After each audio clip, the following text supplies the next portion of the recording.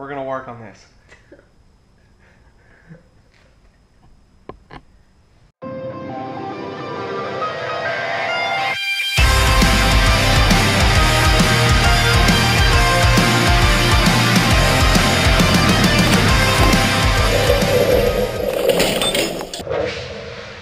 So we're working on the Raven.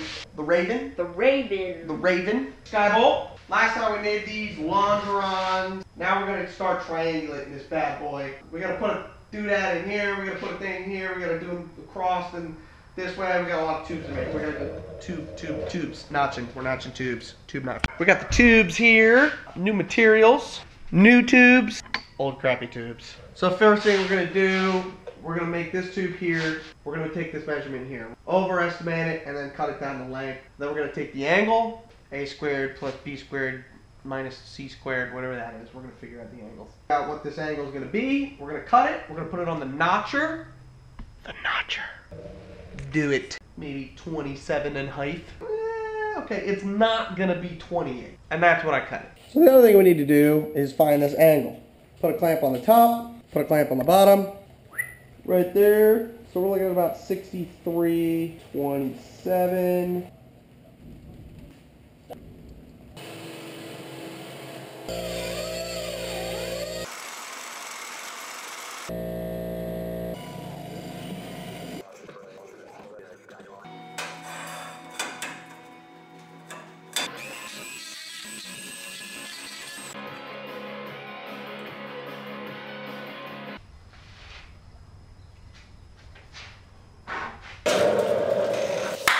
We're notching tubes, tube notching. It's one of the important things when you're notching tubes is to make sure that all the tubes come through one common point in space inside of that tube cluster.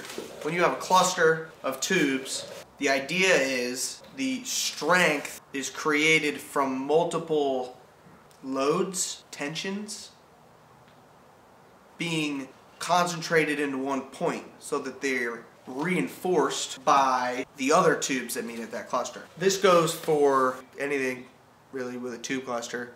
Airplanes, race cars, roll bars, motorcycles, drag cars, Jeep, roll bars,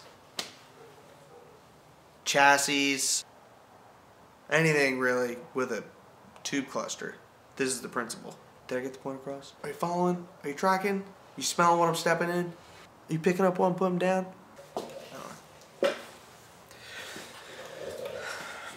This is my pink pencil. Yes, it's a pink pencil, but it never goes missing because who wants to steal a pink pencil? Nobody wants a pink pencil. So you lay this thing around the shop. It's always right where I put it because nobody wants to take it. Nobody wants to be seen with a pink pencil. Genius.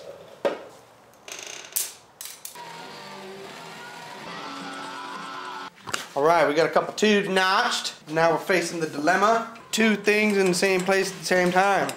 So we're gonna slice these peppies up.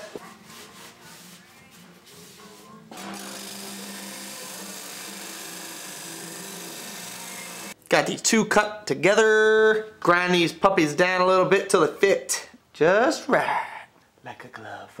Look at that fit. Look at that fitment. Dunsky. One down.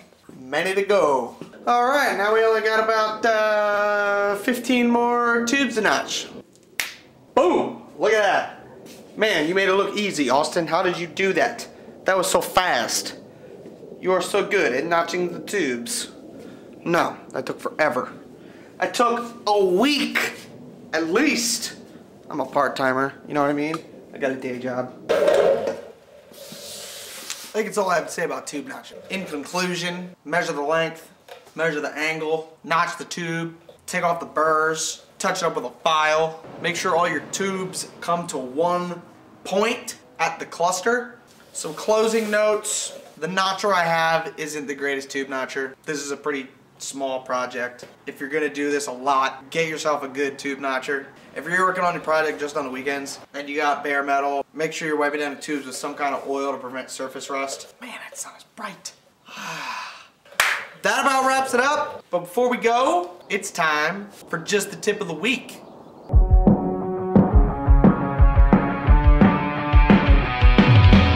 You get in the corner how now? How do you? Ooh, that's nice. Just like that. You get it in the corner just like that. What's that stuff called? Emery cloth. Emery cloth.